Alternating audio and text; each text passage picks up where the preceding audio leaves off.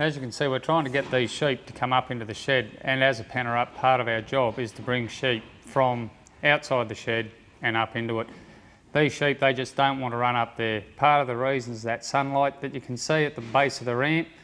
Now, I'm out there on my own, but I could have 10 men and a well-bred dog out there and we still wouldn't get these sheep up. There is a nice, easy way of getting them up, which we'll show you very shortly.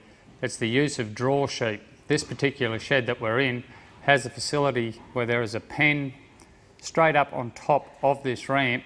We'll go and put a few sheep into it shortly, and then we'll have another crack at trying to get these wethers to run up into the shed.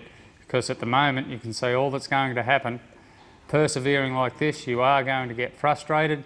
So if you can use draw sheep, use them wherever possible. They're called draw sheep. Hopefully that's exactly what they're going to do. They're going to draw those wethers, which we were trying to pen up a few minutes ago, up into the shed. You can see from the ramp across the grading there, the grading is running the correct way for the sheep to enter the shed. There are the draw sheep. You can see them now from the bottom of the ramp. Very easy for the wethers that we're trying to run into the shed.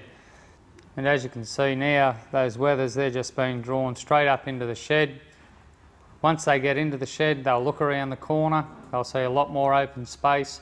You are behind them making a bit of noise, clapping your hands, a few whistles, and that will drive the sheep around. But the big thing was to have the draw sheep in the right spot to actually get them started.